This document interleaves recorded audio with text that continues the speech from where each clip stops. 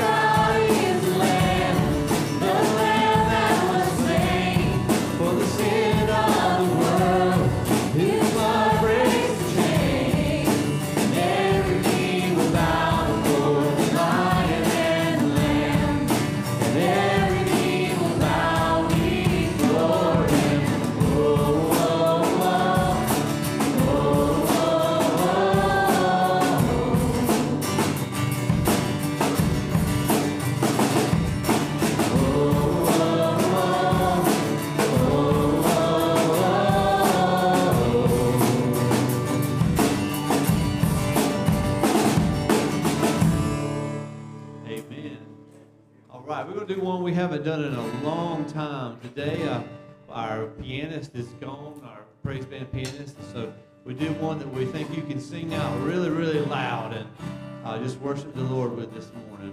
One of our favorites, All About God, God of Wonders. Lord of all creation,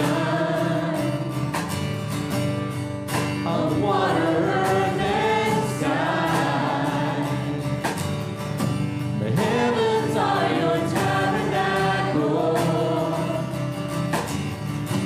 Glory to the Lord on high, God of wonders beyond our galaxy. You are holy, holy. The universe declares your majesty.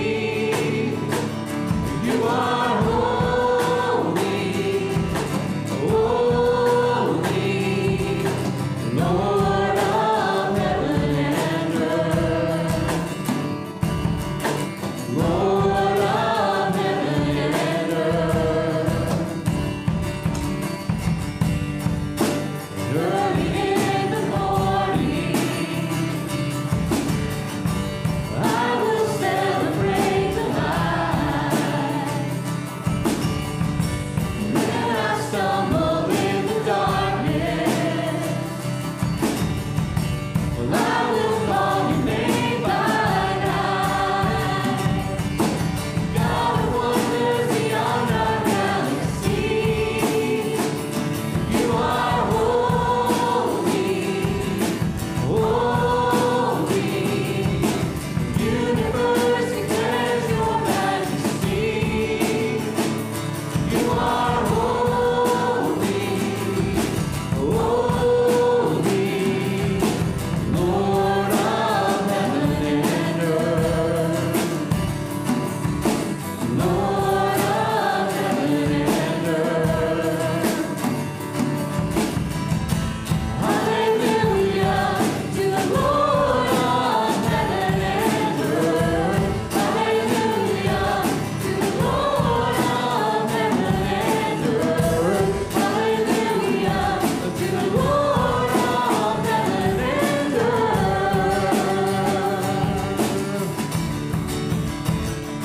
You are holy, holy. Sing it out. God of wonders beyond our galaxy. You are holy, holy. The universe declares your majesty. You are holy, holy. God of wonders beyond our galaxy. You are holy, holy. The universe declares your majesty. Yes, you are holy, holy, Lord of heaven and earth. Lord of heaven and earth. Lord of heaven and earth. One more time.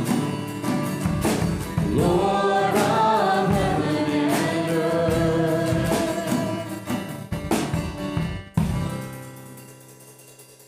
Father God, thank you so much for allowing us to be here. You are the God of wonders. You are everything that we could ever need. Our good Father, our just our help in troubled times, our giver of the freedoms that we have in this country and in this place. We pray for all the churches in our area and all over the world that are preaching the truth. We pray especially for our brothers and sisters who are in places where politically it's illegal to be doing what we're doing today, and they're doing it in secret, and they would literally give their right pinky to be able to have just a page of the Bible. So help us not ever to take for granted this blessing that we have. Thank you for our brother Stacey, who's coming back today, coming home to give this message for homecoming. Thank you for everybody that's brought food and for fellowship. And we're just so thankful to be here. We All glory and praise to you. In your name we pray. Amen. Please be seated.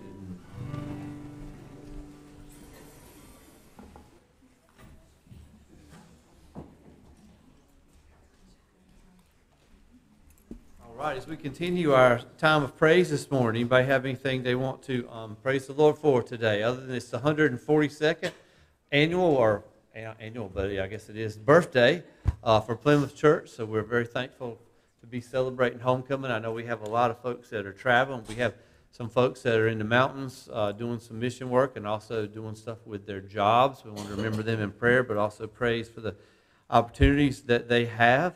Is there anybody who has something this week? Kelly. Just want to say thanks for everybody that contributed to Abby and taking things up. What was meant to be maybe a Jeep or two load ended up a trailer load. So everything that was collected for Abby to take to Boone back to college meant to be a Jeep load, ended up being a trailer plus load. So praise the Lord for that. Thanks, church, for stepping up. I know we've got 2 or 3 people who haven't been to church in a while, so we're thankful that they're able to be here physically. So I'm not going to single them out, but we got some folks that are physically able to be here today. We have some other folks that came today because I wasn't preaching. So I get it. I understand. I can live with that. And I get to hear Stacey today, so we're thankful for that. Others have something good I want to praise the Lord for today. Yes, Julie. Very good. Got released from the physical therapy this week. That's right. Yes, Miss Faye. Yes, I got a big praise report. What's that? My family's here. Got your whole family here. Very good. We're thankful for that. Kathy. We made it a year. The twins turned a year old today. Yes, had a big party, and that's always fun. Double the cake smashing in the face. Amen. Miss Dolores. Yes, we finished the quilt yesterday. Yes. Last week, and I just want to thank everybody that helped. Amen. Amen. Yes. Again, but I'm doing this on behalf of Leslie, because she's waiting to share, and we're so proud of her. She was in her talent show out of school and performed in front of lots and lots of people. I saw that and knocked it out of the park. Got a little voice there, booming voice. So she seems to be a little shy right now, but she didn't look shy when she got up there singing that song. So we'll get her up here some. I know she sang with the youth. Yeah. Youth director's already bookmarked that video. All right, anybody else? All right, I want to thank everybody that came yesterday for the Church Beautification Day, and so we're thankful for that. Also, if you're a guest here, first-time guest, and you don't have a church home, we've got welcome bags out there for you in front of you in your pew or your chairs, little welcome cards. We're not going to put you on a mailing list. We're not going to come knock on your door. We just want to know who you are, and if there's any information you would like about the church, we would love to do that. A couple of things in regards to announcements. You can look on the back and see today's the last day for deacon nominations. The little blue cards are out here in the hallway, what we call Grand Central Station. Immediately after the service, we'll give just a moment for people that have kids to go and get their kids, and then everybody can just go through this way and go to line up in the fellowship hall. The T-shirts that were ordered, we have those. They did come in, and so they're lined up there, and we have a couple of ladies that are going to be there to distribute them and pay as you're picking them up. We also ordered some extras, so if you didn't get one or you want another one, you can also do that as well. Baptism is coming up in 2 weeks. We've got at least 5 right now that are confirmed for that, all the way, I think, from like 7th grade all the way into somebody in their 40s. So if you're interested in that, Lord's leading that on your heart, please talk to me soon. Trunk or treat, you see there.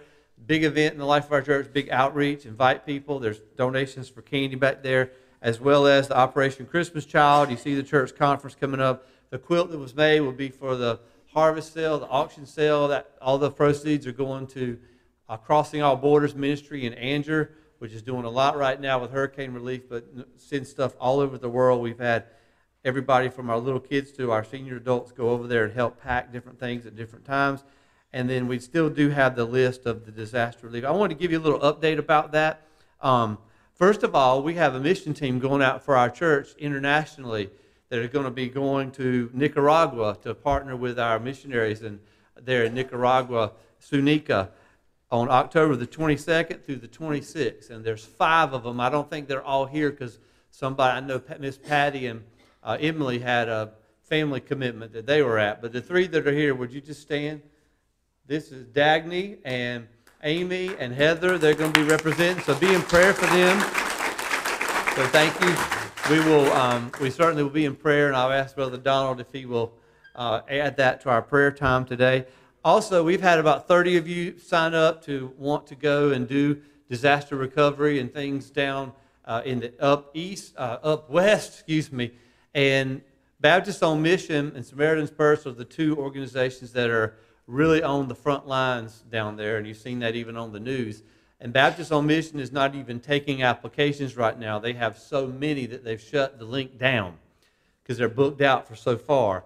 So I'm going to be looking at another alternative, not that we won't ever partner with them, but I'm hoping to go the end of this week with the Raleigh Baptist Association director and go down. He's been able to connect with some churches and some pastors and communities that are still cut off. They're only able to get supplies by gators and heavy equipment and four-wheelers going over creeks and stuff like that to get to these folks. And so I'm going to go down and pray. I've got some stuff that was given after the deadline. My office is full of stuff right now. And I'm going to go down there, and we're going to see if the Lord leads, if I can meet a pastor down there. Maybe we can adopt a church even, or a community, and make this a long-lasting relationship. It's great that Baptists on Mission have so many volunteers, but this is going to be a long haul. This is going to be a year-long process at least. And so I'm hoping that Plymouth can send people regularly and do that here in our home state and really be the hands and feet of Christ to those people who are hurting. So I hope that makes sense. So if you haven't gotten a call yet, we understand that. Just wait a little bit longer. We will be giving you a text or a call as soon as we find out some information. All right, this time we're going to dismiss the children to Children's Church, and Pastor Matthew has a ministry highlight. So children, you can be dismissed.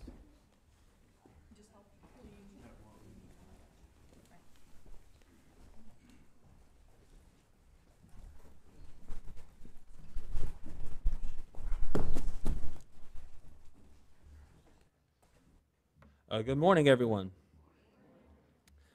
So I don't know if many of you know what month this is. I know what day this is. This is Homecoming Sunday for Plymouth Church, but for this month, I know in Southern Baptist life, we celebrate Pastor Appreciation Month in the month of October. And so I would actually like to call Chris back up here again. I know the short time that I've been here. I just told Stacey I was done for the day. I was relaxing. I know that for the short time that I've been here, I've just seen how much this church loves their pastor, and it's made me want to do this. So I wanted to present a gift from the children's ministry to Pastor Chris. And if you want to, you can bring him cakes, and then he can just leave them in my office. Because I know he won't eat them. I'm just kidding. But we just want to thank Pastor Chris for what he's done. So, yeah.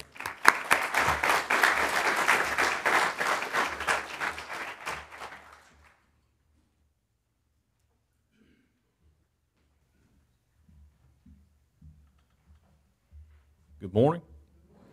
Got several things going on in the life of the church, and we want to say a prayer of thanks for all of that. We want to continue to pray for folks in Western North Carolina with what they're dealing with. We want to also pray for folks in Florida that were hit with not just Helene, but also Milton that came through there.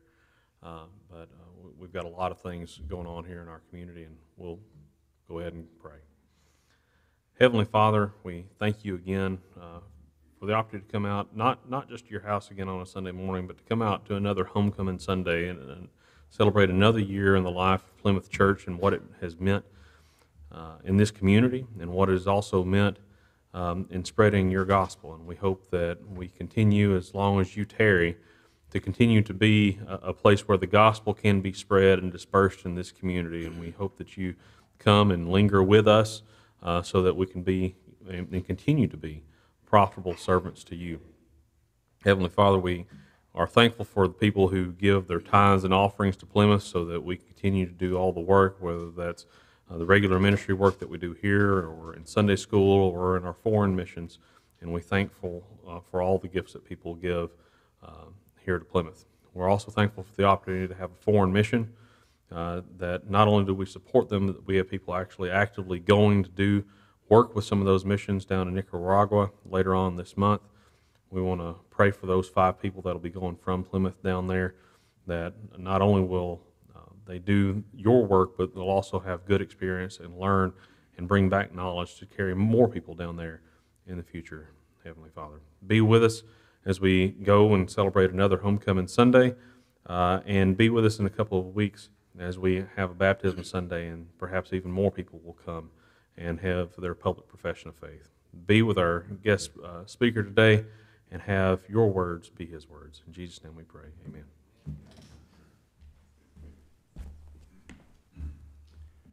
The opening hymn this morning is "To God Be the Glory." Please stand as we sing.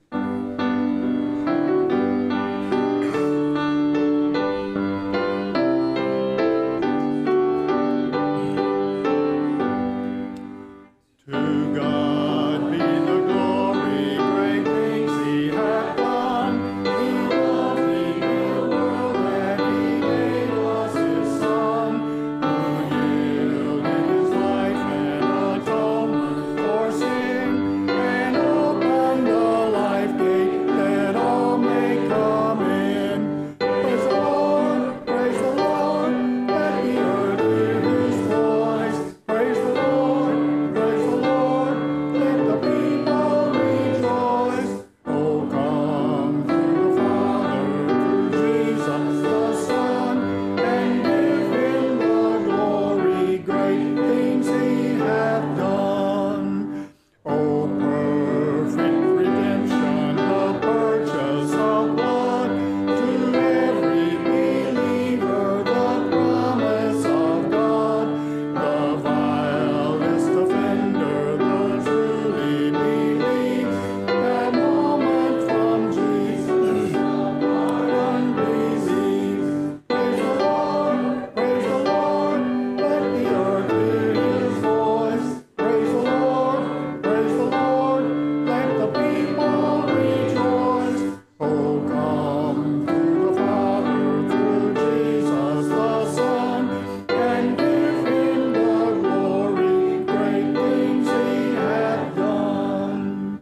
Great things he has taught us, great things he hath done, and great our rejoicing through Jesus the Son. But purer and higher and greater will be our wonder, our victory, when Jesus we see.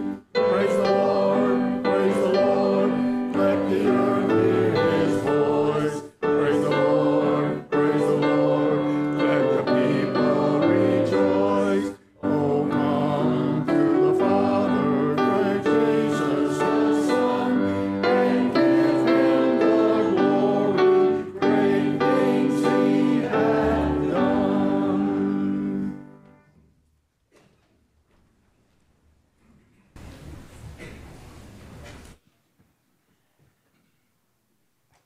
Good morning.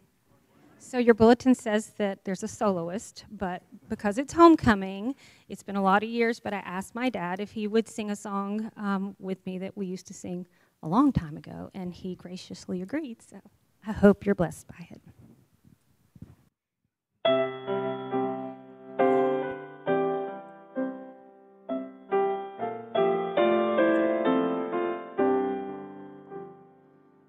Sweet hour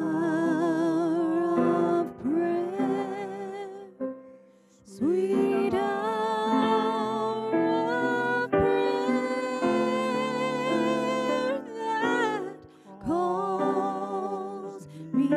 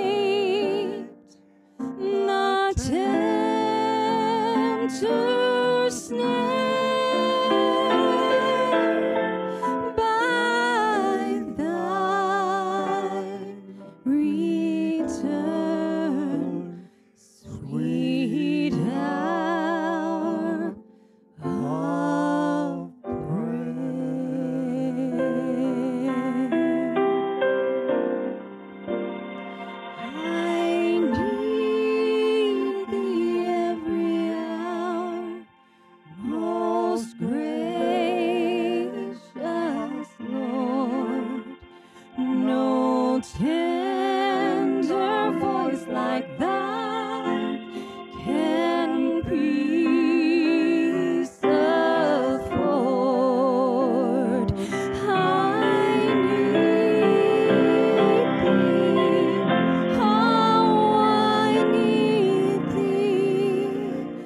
Every hour I need thee. Oh, bless me now, my Savior. I come to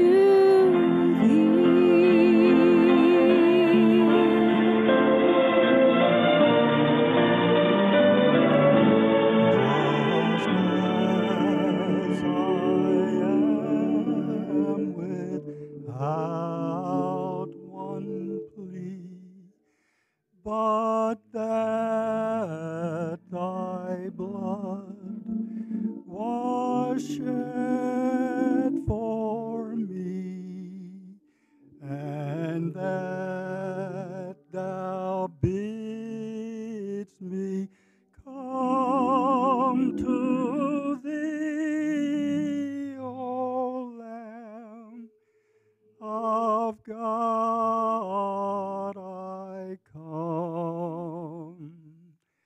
I come. turn your eyes upon Jesus. Look full in his wonderful face, and the things of earth will grow strangely dim in the light of his glory and grace. Turn your eyes upon Jesus. Look full in his wonderful face, and the things of earth will grow strangely dim in the light of his glory and grace.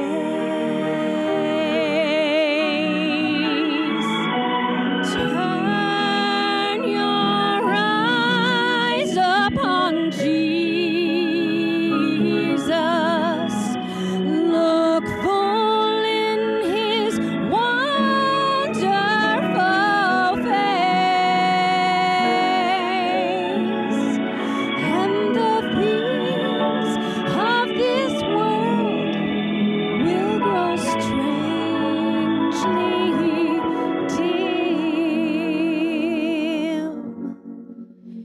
in the light of his glory and grace.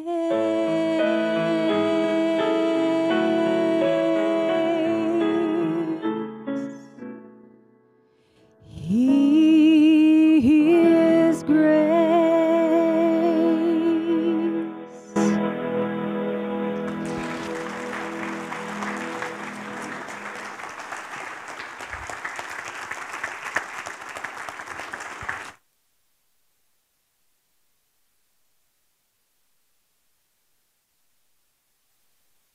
Okay, and you know I like to talk a lot. Chris, give me 2 minutes. So it's going to start now. I want to introduce our speaker today. Stacey is what I call my miracle child. Hey, Stan. My miracle child. When he was 4 years old, he was diagnosed with leukemia, and that lasted for just a hard, hard journey for 5 years, and God decided he wasn't ready for Stacey yet, so he left him here with us, and that's why I want to introduce our speaker today, my son, Stacey Betts.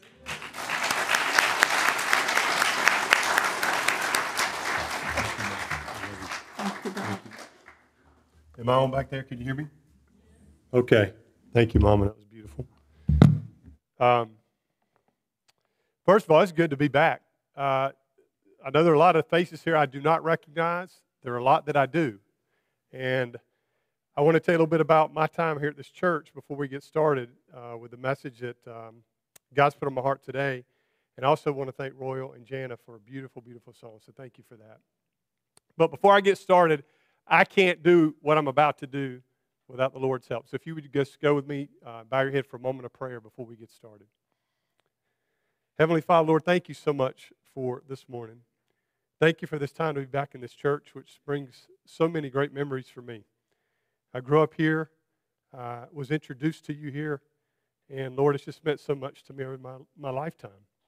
And so, Father, as I open up your pages this morning, have a few moments to share, I pray, Father, above all, that you're glorified, that you're honored, that your Spirit would fill me, work through me, speak to the hearts and souls of every person here. You have a word for everybody here today. So I pray we hear it, and Lord, that we just continue to fall in love with you every day. We praise you, we love you for what you do and what you continue to do in our life. We ask this in Jesus' name. Everybody said? Amen. Okay, so I'm going to give you a little bit of background. For me here, why this is so special, and to come back here for homecoming is very unique for me. I grew up going to church here. We laugh all the time. We had a drug problem in our family. Mom drug us to church all the time, Plymouth Church. So we came here a lot. I heard the gospel preached here over and over. Pastor Woodall was here a few weeks ago. David Huckleby was a guy that I went up to when I was 13 years old and said, David, there's a hole in my heart. And I know the only one that can fill it is Jesus. So at age 13, I gave my life to Christ. My dad, at about 51 years of age, nothing to do with church, became a Christian. Started coming here to Plymouth. Died just a few years later. He's buried right across the street. My mom's been here for over 40 years. I grew up with Pastor Chris, who I have a great, great respect for. Our youth group was a whopping 6 people. Stephen Porter, Michelle Jones, Ryan Jones, Dawn Davis, Idonna Bailey. They may be here. Dawn may be here somewhere. If I saw David earlier, there she is. We had 6 people, 7. I don't know how many it was, but it was small, less than 10. But we have a special bond today that still goes. I will tell you something about your pastor. My wife and I celebrated our 28th wedding anniversary last Saturday. And I proposed to her in February of 1996 at Lake Johnson here. And I had Chris, who my wife had met once before, ask if he would come and sing a song and do an interpretive dance. So I could propose to my wife. So he sang Pretty Young Thing with Michael Jackson. No, I'm just kidding. He sang a Vince Gill song, and then I got down on one knee and proposed to my wife. She said yes, thankfully. And then Chris sang that song by Vince Gill, Look at Us, in our wedding in October of 1996. And I know you and Dawn got, I think, married just a year later. So, great love for this man. I've been to a number of homecomings here, number of harvest sales here. I think this is the first one I've had a chance to come speak. So that's why it's so special to me. I wanted you to have a little bit of background about me, what this church has meant to me in my life. I also want to say thanks for my family coming, pretty much everybody. And then my football coaches back here, Coach Gray, Coach Smith, and Coach Stewart. Thank you. You guys mean the world to me, and you know that. So with that, I'll stop trying to get emotional, but you can tell how special this place is to me. And I get a little bit excited when I speak. Just don't get in the front row too close because you might get a little bit of spit every now and then. But that's the football coach in me. That's the sports guy in me. I'm a part of a ministry called Sports Mission Outreach where we go out and we work with local high schools, public and private. And we specifically work with student athletes and coaches on football. On a given Friday, we're somewhere in about 8 to 10 schools doing pregame devotions. I was at Garner this week. I go to Millbrook, Leesville Road. We go to Sanderson. We got a lot of schools, and we're out trying to just share the gospel for as long as we can. And those doors are open. And that's a passion that I have, and it's a way to mix faith and sports together. But why am I here today? I've messaged something today titled, Eyes Up and Kingdom Down. And let me tell you why I did this. the Lord put this on my heart, and I want to go ahead and tell you, if you have your Bible, please go ahead and turn to Psalm 145. Just go ahead and get there. If you don't have your Bible and you have your phone, turn to Psalm 145.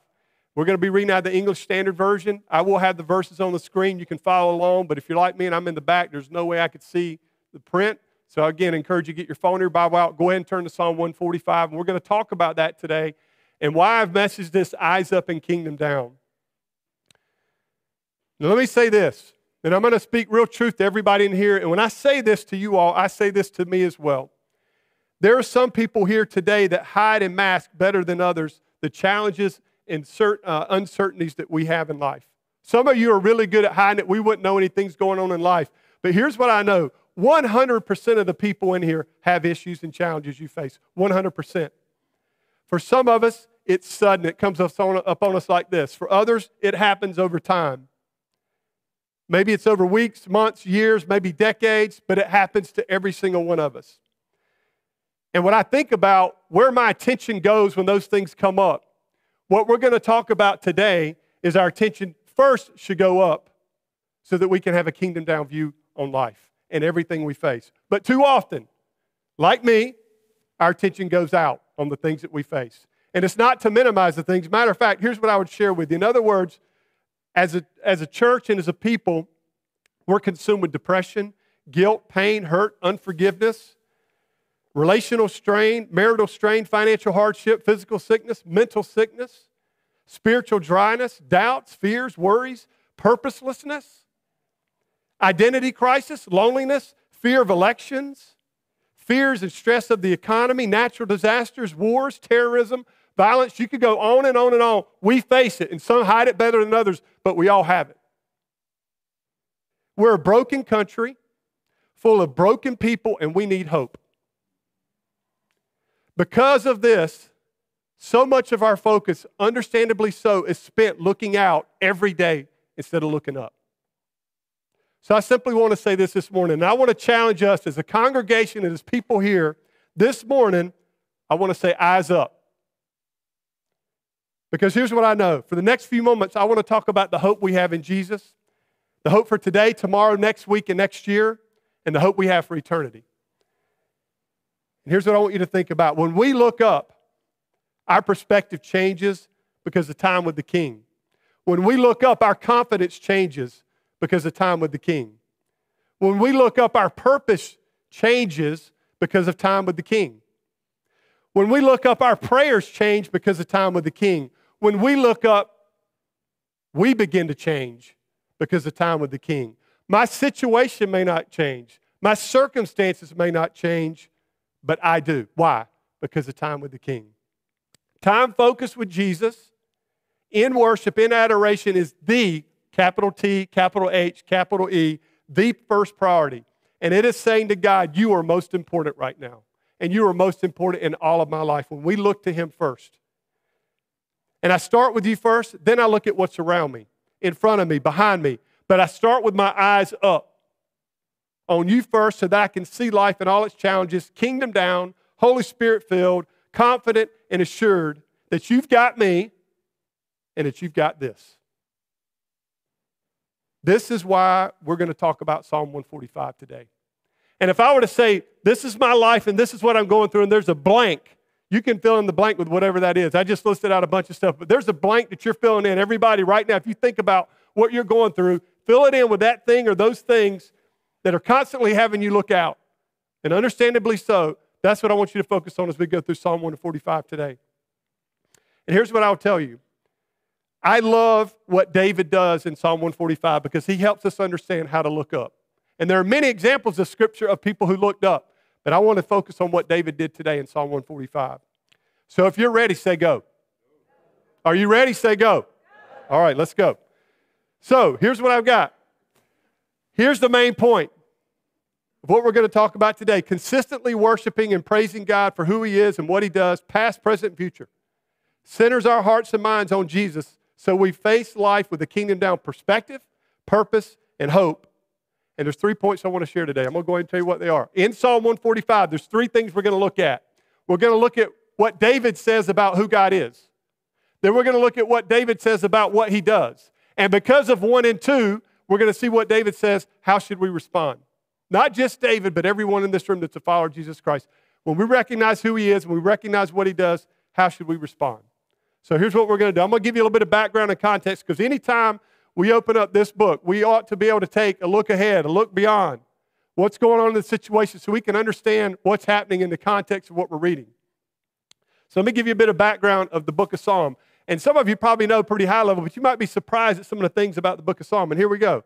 It's a collection of prayers, of poems, hymns, and songs. And ancient Israel would use these to worship in the temple in Jerusalem. So think back hundreds of years ago, thousands of years ago, they were singing songs and using these psalms to worship. For private devotion, for public worship, they would use them in religious festivals. But we use those today, right? I know I open up the psalm all the time. Many of you probably here do too. That's one of the first places you go just for praise and worship and adoration for our Heavenly Father. Now, many of you may say, well, I know who wrote the book of Psalm, and you'll probably say David.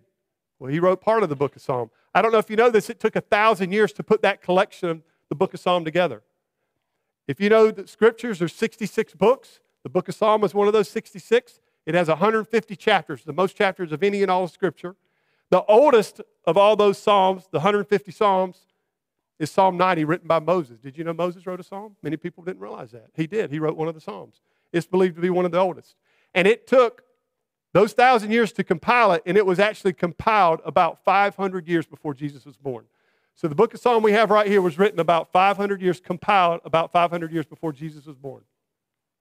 And here's the other thing. Don't lose sight that Jesus is threaded throughout all of Psalm. Matter of fact, if you look at the book of Psalm in Psalm 2, Psalm 16, Psalm 22, 45, 72, and many others, they provide a picture of the Messiah, of Jesus, his death, his resurrection, and his suffering and his reign.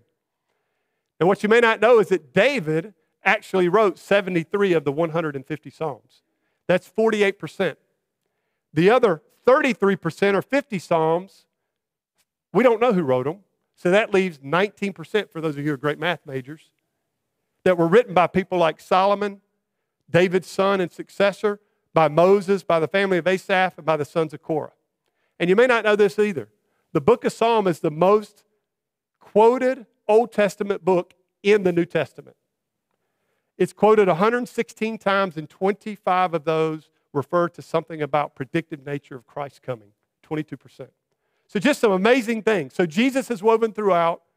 David wrote a portion of almost 50%, and we're going to read one of those Psalms today. But here's the thing I want you to think about.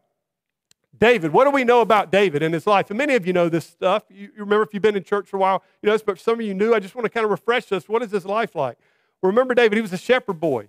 He was the killer of Goliath. He was a musician. He was the anointed king of Israel, the second king. He was a military hero. He was chased by King Saul, the first king. Then he would eventually become king after Saul died. He committed adultery. Then he led someone into murder, Bathsheba's husband. There was rape and murder in his family. His son Absalom came after him to kill him, chased him. And then David, throughout all those ups and downs, he turned to God for hope, for strength, for purpose, forgiveness. And then ultimately know that through David, we are promised the Messiah, the everlasting king, and that's through Jesus. That's what we're talking about today. So I wanted to tee that up a little bit, give you some context of what we're reading, some background about Psalm 145. Is everybody good? Tracking with me so far? All good? Excellent, good. You can see I'm a little animated. I like that. I saw some responses with some thumbs up. Thank you for that. So here we go. I know this is small, but what I'm going to ask you to do is if you're able, I would ask you to stand because we're going to read these verses in Psalm 145 together. So if you would, please stand.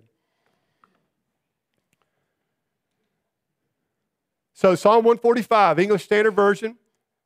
I will extol you, my King and God. And remember, this is David writing. And bless your name forever and ever. Every day I will bless you and praise your name forever. Great is the Lord and greatly to be praised. His greatness is unsearchable. One generation shall commend your works to another and shall declare your mighty acts. On the glorious splendor of your majesty and on your wondrous works I will meditate. They shall speak of the might of your awesome deeds, and I will declare your greatness. They shall pour forth the fame of your abundant goodness and shall sing aloud of your righteousness. The Lord is gracious and merciful, slow to anger, abounding in steadfast love. The Lord is good to all, and he has mercy over all that he has made. All your works shall give thanks to you, O Lord, and all your saints shall bless you. They shall speak of the glory of your kingdom and tell of your power, to make known the children of man your mighty deeds and the glorious splendor of your kingdom. Your kingdom is an everlasting kingdom. Your dominion endures through all generations. The Lord is faithful in all his words and kind in all his works. The Lord upholds all who are falling and raises up all who are bowed down. The eyes of all look to you. Let me say that again. The eyes of all look to you and you give them their food in due season. You open your hand, you satisfy the desire of every living thing. The Lord is righteous in all his ways, kind in all his works. The Lord is near to all who call on him, to all who call on him in truth. He fulfills the desires of those who fear him. He also hears their cry and saves them. The Lord preserves all who love him, but all the wicked he will destroy. My mouth will speak the praise of the Lord, and let all flesh bless his holy name. God bless his word. You can be seated. Thank you. So remember, what is our main point? We want to worship and praise God for who he is, for what he does, and then we're going to see what David says about how we respond. Now I want you to look, and again, I know it's hard to see, but just the idea. There are 6 verses in Psalm 145 that talk about who the Lord is. And I want you to look in those verses. Verse 3, verse 8, verse 9, verse 13, and then verse 17 and 18. And so I took those and I highlighted them in yellow, and then I'm going to collapse them into 6 verses. And I just want you to read with me for a second. Here's who David is saying the Lord is. He's saying, great is the Lord, verse 3. Verse 8, the Lord is gracious and merciful, slow to anger, abounding in love and steadfast love. Verse 9, the Lord is good to all. Verse 13, the Lord is faithful. Verse 17, the Lord is righteous. Verse 18, the Lord is near. 6 references. And so when I started to think about that, it reminded me in the book of John. Do you remember when Jesus gave 7 I am statements about himself? He said, I am the bread of life, the light of the world. I am the door, the good shepherd. I'm the resurrection and the life. I'm the way, the truth, and the life. I'm the true vine. I started to think about that. So there's 7 I am statements in the book of John. And then right here in Psalm 145, we see 6 the Lord is statements. And while we don't have time to go through all 6 of these, I'm going to pick one. The one that sets the tone for the rest of this chapter that we're reading today, the 21 verses. And here it is, verse 3. Great is the Lord, and greatly to be praised. His greatness is unsearchable. Think about this for a minute. 3 times he mentions the word great. What do you think the theme here is? Pretty simple. Great. Now, if you go back and look at the Hebrew meaning of the word great, guess what it means? Great. Not complicated. It means great. And it also means loud. So have you ever walked into a restaurant and there's someone in the restaurant that is so loud that's all you can hear? Everybody ever had that happen?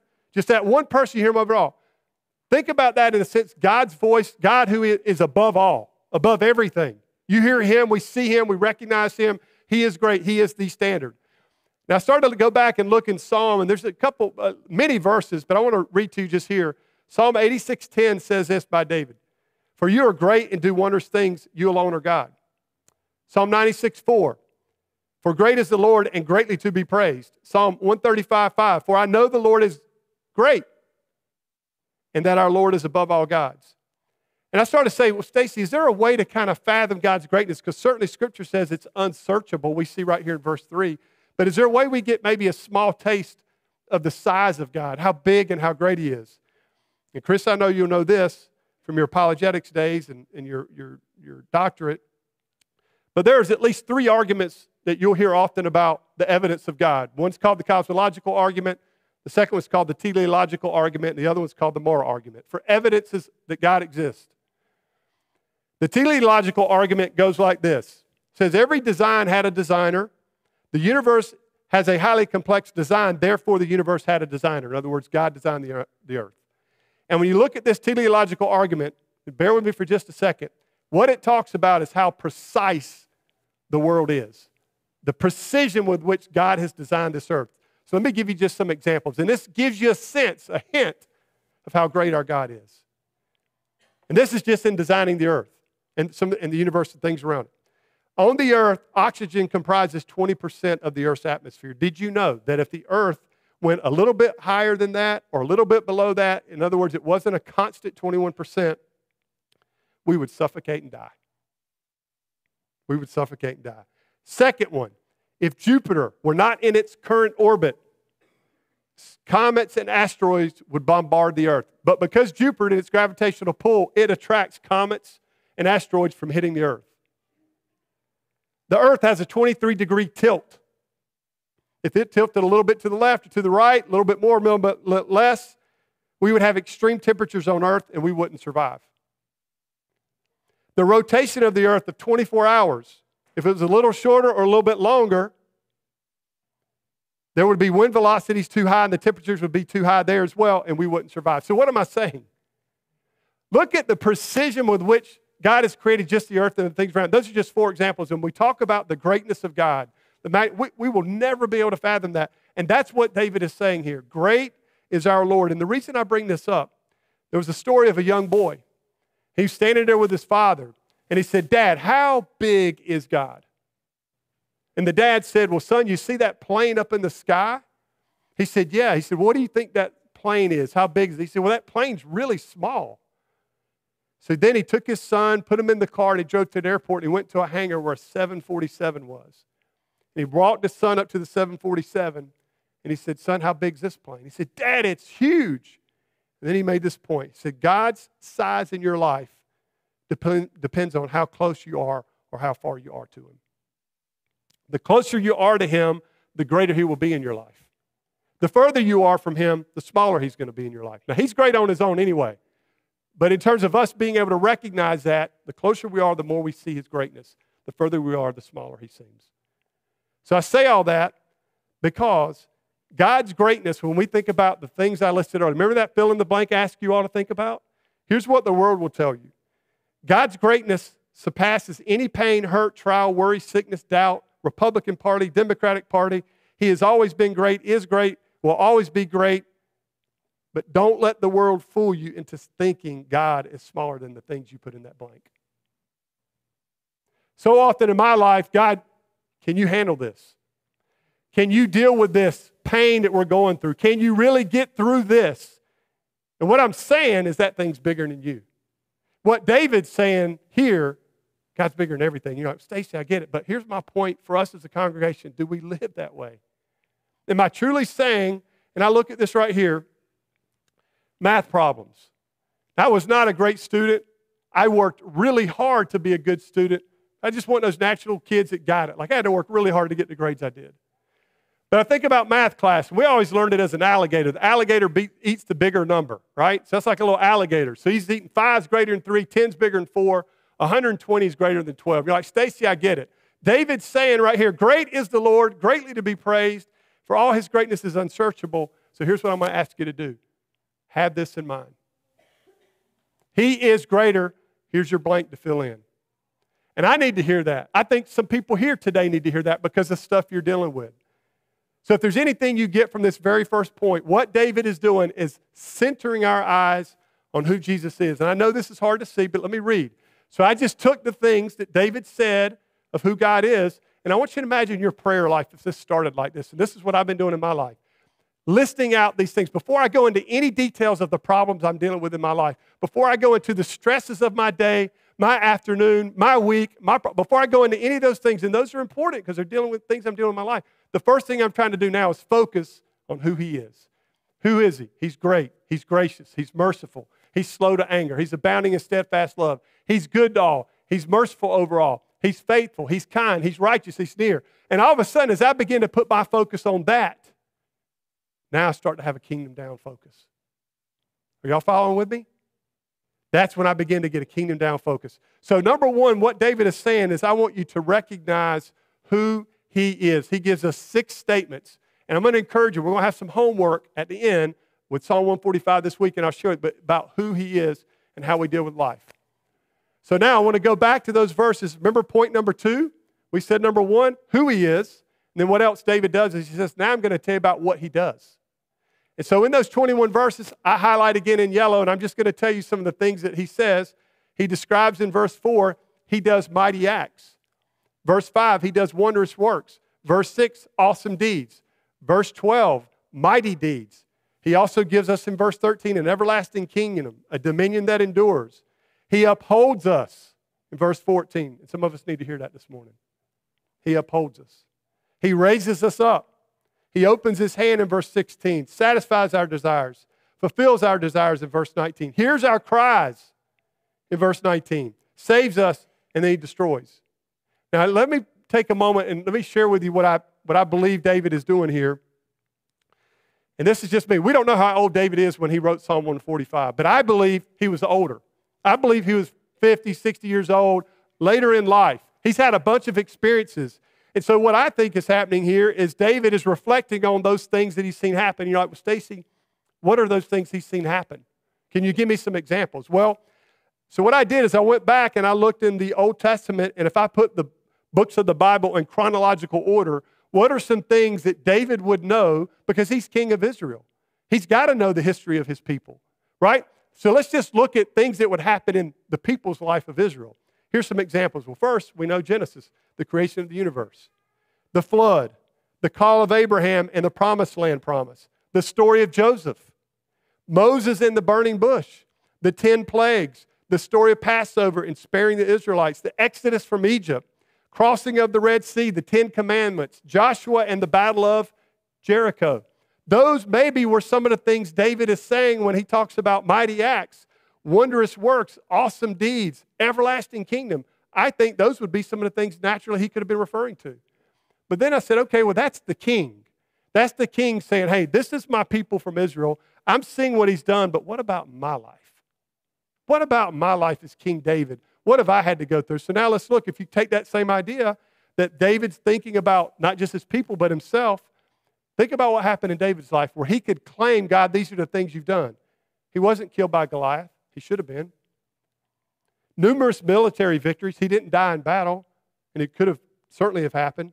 He was anointed and became the second king of Israel. Think of all the pressures he had that mounted just to be the king of Israel. He was pursued by his enemies, even his own son, but yet he was spared and protected. There was rape and murder in his family, as we talked about earlier. And then even in David's own life, as we know, there was adultery and murder. So now look at those words on the screen and what I talked about earlier. David's feeling restoration. He's feeling loved. He's feeling the goodness of God. He's feeling like he's being upheld. He's being raised up. God's hearing his cries, and God's saving him. So what I did this morning, and what I want to share something with you is, Stacey, what about in your life? What's God doing in your life, maybe your family? I'm going to share something personal with you. This is a journal that I keep, and I know a lot of folks I've not met, so you don't know what's going on in our family, but right now my mother-in-law, who I love dearly, is battling a stage 4 glioblastoma. And some of you know what that is. You've dealt with it. So we're in the trial of that right now. We're in that fiery furnace. And every day I'm looking to who he is and what he does, and we're praying for a miracle, but we're trusting him. Even if that doesn't happen, we're trusting his plan, his way, his time. And so what I've done through this process, and Angie, my kids know this, I've kept a journal of just different ways I've seen God work in our family since she came. She came home to be with us in July 100% of the time. They're living with us. And there's some things that I want to share with you about what I look at and say, God, how's he working in our life?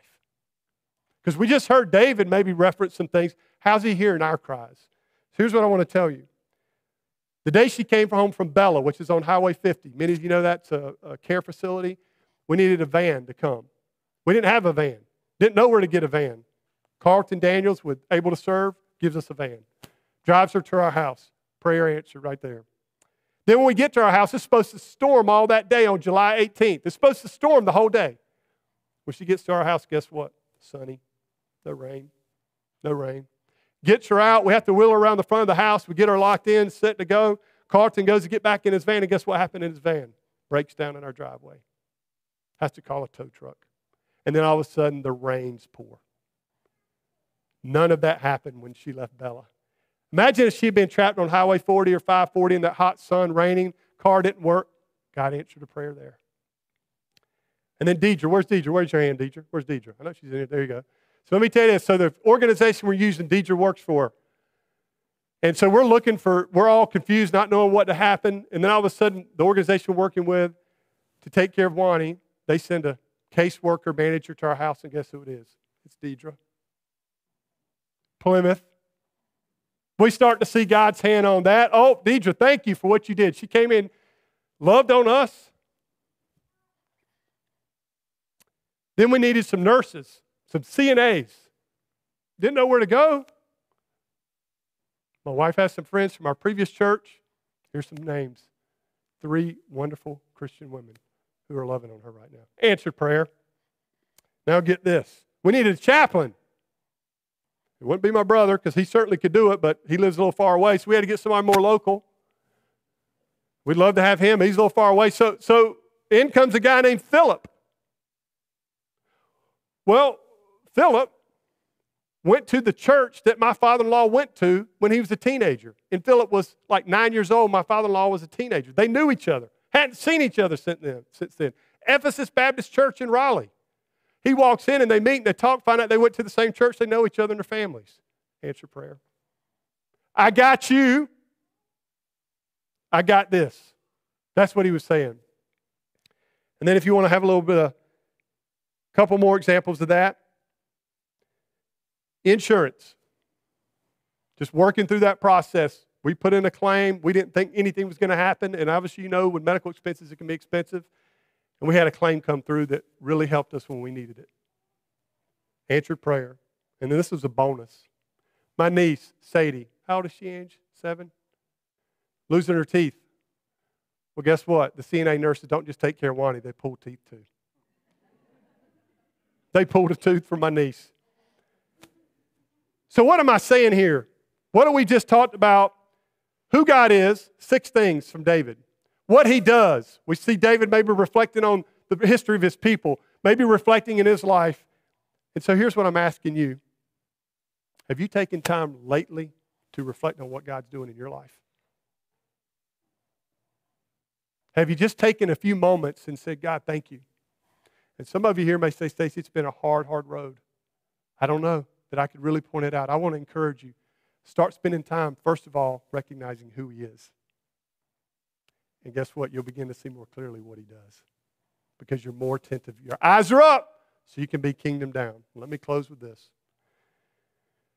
These are those 2 points here, so I'm not going to read all that, but what he does. We just listed through a number of things of what he does from the scriptures. That's all that is a summary. So let me go to this last part. How do we respond?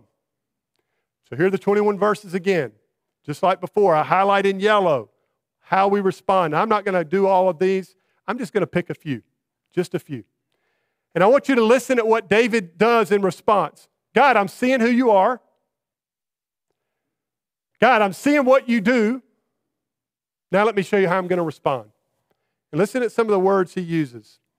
Extol, bless, praise, commend, declare, speak, pour forth, sing aloud, give thanks, make known, eyes up. You see in verse 15, call on you, fear you, love you. Like just he goes on and on that my response is this is how I'm going to respond. So let me go to verse 1. I'm just going to call out a few of these. He says this in verse 1, I will extol you. Well, if you look at that word extol in Hebrew, it is pronounced room. Now, I'm a southern guy. It might be pronounced better than that. But it's room. That's how it sounds in Hebrew. That means to lift up and hold up. So what David's saying, God, I will lift you up. I will hold you up. And think about it, this is the second king of Israel. Right? He could have been filled with himself and pride and confidence about no, I'm lifting you up, God. Now look at verse 2. In 1 and 2, he says, I will bless your name. That word in Hebrew is barak. And I love this. To bless means to salute, to praise. And this is what I love best. It means to kneel down. He's saying, God, I'm going to lift you up. But for me personally, I'm going to kneel down so that I can lift you up even higher. So when you see that word bless, he's saying, I'm going to lift him up. I'm going to bow to him. And then look at this last couple words.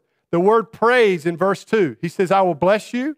In other words, kneel to you, and I will praise your name. That word praise is halah in Hebrew, and it means to boast, to rave, to shine. So what he's saying, God, I'm going to lift you up. I'm going to bow down on my knees, and I want to put all the shine on you because of what you've done and who you are. That's what David's saying. And it's such a lesson for us in our prayer life, in our walk with God. God, I want to spend time focused on who you are and what you do so that what comes out of me. And if you look in verse 7, what shall pour forth? So whatever is in me comes out of me. We should not be covert Christians, CIA Christians, Secret service Christians. That's not who we should be. We should be ones who are willing to share and talk about what God is doing in us and what comes out of us as a way to give a testimony for Him. So here's what I want to close with, and I've got a story I want to share with you. If you want to know how God has been working in and through you lately, start with a focus on what God has done for you eternally first. And that response is the most important one. So here's what I'm saying. What's God done in my life lately? Well, here's what I'm going to say. Is before I start focusing on what God's done in my life lately, because I don't deserve any of that, I want to focus on what He's done for me eternally when He went to the cross. And He died for me. If He did nothing else in my life, any miracles, any movement, He's already done enough. But yet I'm so focused on my stuff, I want to see how He's working, I sometimes forget to go back to the cross and say, that's where it all starts. That love He showed for me. So, here's what I want to do. These are those three things. So how we respond, I listed that out as well. Here's what I want to do. I want to give you some joy work because I don't want to call it homework. Homework sounds boring, like it's a work. When we're reading Scripture and we're looking at the Bible, that is not a duty. That is a delight that we get to do. So here's what I'm going to challenge you to do. First of all, we said today that I want you to think of that one thing or those things right now that are most consuming your thoughts. And I know these things are hard because we're dealing with it. First thing, I want you to put that in the blank at the top. Whatever that is, whatever those things are that have you consumed, where you're looking out first versus put that in the blank. And here's now what I want you to do. This week, I want you to take Psalm 145 and I want you to read it 4 times this week. And you're going to ask me why 4 times. I'm going to tell you in just a minute. I want you to read it 4 times this week. And I want you to start highlighting and underlining who He is, what He does, and how we respond, just like I did today, so you can see it yourself. But why do I say 4 times? Well, some of you may have heard this, but not long ago there was a study done. And that study was done where they polled 40,000 people, the ages of 8 to 80. And they basically found when people engage in Scripture 1 time a week, which could just be coming to church and hearing a message, 1 time, just engaging in Scripture 1 time a week, there's negligible impact in areas of their life. When they open up the Scriptures and engage in it 2 times a week, this study found of 40,000 people ages 8 to 80, negligible impact in key areas of their life. This study then said for people who engage in Scripture 3 times a week, small indication that there's a pulse, that there's something that's going on if they got into the Scriptures 3 times a week. But then something happened when they got into the Scripture 4 times a week. Here's what it said. For those 40,000 people that got into the Scripture four times a week or more, here's what happened. Loneliness dropped 30%. Anger issues dropped 32%. Bitterness in relationships dropped 40%. Alcoholism dropped 57%. Sex outside of marriage dropped 68%. Feeling spiritually stagnant dropped 60%. Viewing pornography dropped 61%. Sharing your faith jumped 200%. Discipling others jumped 230%. There was a profound difference in those who engaged in Scripture 4 times a week versus the distractions that the world gives us to say look out versus looking up first. So, Janet and Roy, you don't know this. Where are you? Right here. If you could see my notes right now, the song you just sang, and I'm sitting there, I got a little teary-eyed because how the Lord works in things like this. I wrote this down. When I think about eyes up, kingdom down, the old hymnal rings true. Turn your eyes on Jesus, look full into His wonderful face, and the things of earth will grow strangely dim in the light of His glory and grace. I didn't call them before that today. I did not call them, and I heard that day, and I was like, oh boy, we're on to something here. So here's what I want to do. I want to close with just a couple stories. And I want to say thank you for giving me a few moments, but I want to share something that's happened in my life recently. And I want to close with this because this is one of the most important parts of what we're talking about today. So my coaches are back there, and they know part of this story. So one of my teammates on my high school football team, and I was part of the '87 state championship team that won the state title, One of my teammates became very sick earlier in January. And my teammate and I were not super close growing up, even playing together, but from January till the time he passed, we became pretty close. Myself and the coaches, we would go visit him in the hospital. But it was in March of this year, and I know there were other people who were praying for him and shared Jesus with him. I went to go visit him, and I'm not saying this because this has anything to do with Stacey Betts. That is not why I'm sharing this with you. But when we were sitting there in March in his living room, he prayed to receive Christ. He would die just a few months later, and then something else happened that I just couldn't imagine. We're at his funeral, and coaches know what I'm talking about, and I come up to speak for a minute, and I share something I'm going to share with you in just a minute. And at the end of what I shared, which is the gospel, I sat down. And the pastor comes up and starts to talk, and then my teammate right beside me, Don Smith, interrupts the pastor. Pastor, hold on a second. Can you stop for a minute? I feel the Spirit moving right now. We need to see if anybody wants to come forward and accept Jesus. Stacey, why don't you come up forward with me? And I'm like, okay. So we walk up front at this funeral, and we're just sitting there, and it was really quiet. And the pastor said, okay, does anybody want to come up and receive Jesus today? Just sitting there. Got really quiet. All of a sudden, whoop, up stands a guy, comes up, walks forward, gives his life to Christ right there in the funeral. And now let me tell you what happens. His name was Josh. It was my teammate Scott. It was his nephew. We spent some time together getting to know him. He lives in Wilmington. He'd just gotten out of prison. He's had a hard life. He said, Stacey, I'm ready to come home. What's so fitting? Homecoming today. I'm ready to come home. So we talk a little bit. He moves to Wilmington. We stay in touch, trying to encourage him. He had found a church there. And then I get a phone call just a few weeks ago that Josh had passed away. And I had a chance to go to his funeral and say a few words at his funeral. But man, I didn't know well, but he wanted to start running his race for the kingdom and play for the head coach. And so here's what I want to tell you. This is the same thing I shared there. The most important decision you can make, number one, is if you know who Jesus Christ is. And I'll tell you the simple the way I do it. I'm an old baseball player. This is the way I love to tell the story. It's the greatest message I could ever tell you. If you think about what's the purpose of baseball, first, second, third, home, right? That's get around the bases and get home. Well, think of this. First base is God loves you. He has a purpose and He has a plan for your life. He loves you. Second base, sin separates me from the love, purpose, and plan God has for me. So what's on first base I can't have because the sin in my life, it separates me from God.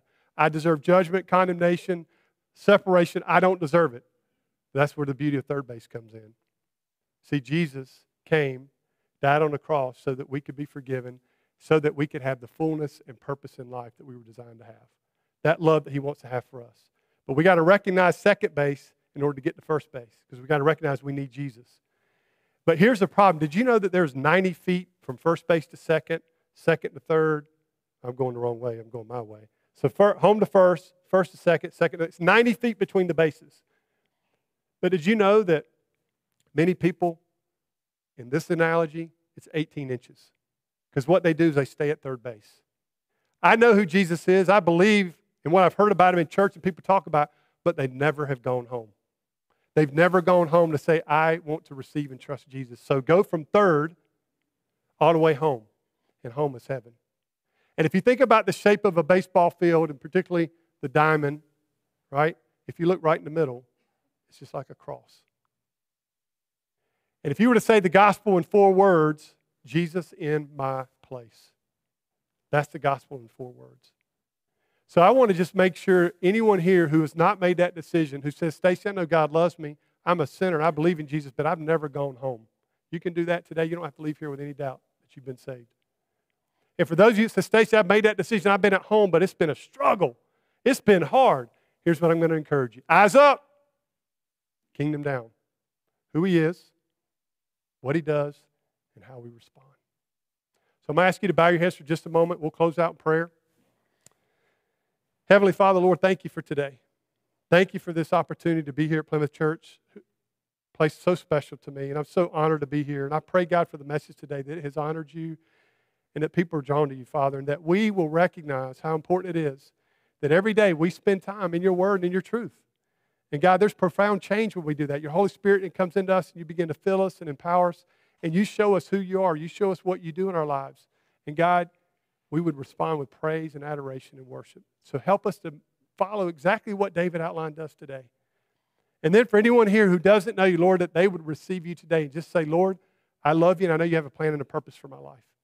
Lord, I know I'm a sinner and I'm separated from you. I know you then sent Jesus to die on the cross for me and that I need to come home. And to come home, I receive him and surrender my life, confessing my sins, turning from my sins, and inviting him into my life and surrendering my life to him. So if you decide to do that, Lord, anyone here today makes that decision, they're home and they're safe. And so we praise you for loving us. Thank you for this time together. Lord, we lift it up to you now. We ask this in Jesus' name. And everybody said? All right. So I am a coach who loves to recap. So what do we recap? Eyes up and what? Eyes up, kingdom down. That's it. Who he is, what he does, and how we respond. Thank you so much.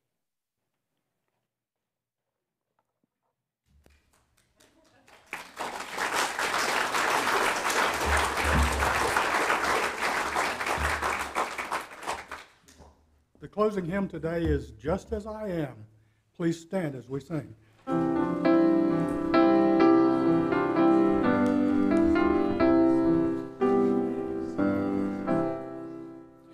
Just as I am without one plea, but that thy blood was shed for me, and that thou bidst me come to thee, O Lamb of God, I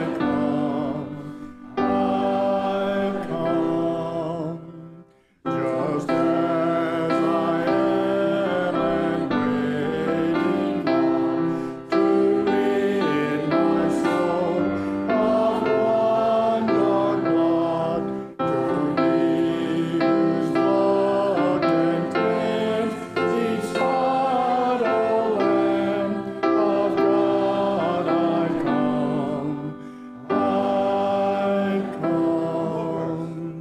Just as I am, though tossed about with many a conflict, many a doubt, findings within and fears without, O Lamb of God,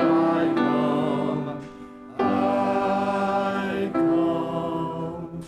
Amen. Thank you so much for being here, Brother Stacey. And I think when the Lord spared his life as a kid, they thought he was going to be just scrawny and weak, and he was not just the backup on that championship team. He was the quarterback, and he went on to play college baseball, right, for that red team. And I still invited him to come today, so that made some of you like him a lot better. So, but thank you again. I'm going to say a prayer and over the meal as well. And then as you go by, you can get your T-shirts if you want. We're going to let's give just a minute or two for people that have children to be able to go and get their kids. And then we'll start lining up in there and get right to eating and having a fellowship. Let's pray. Father God, thank you again so much for this day.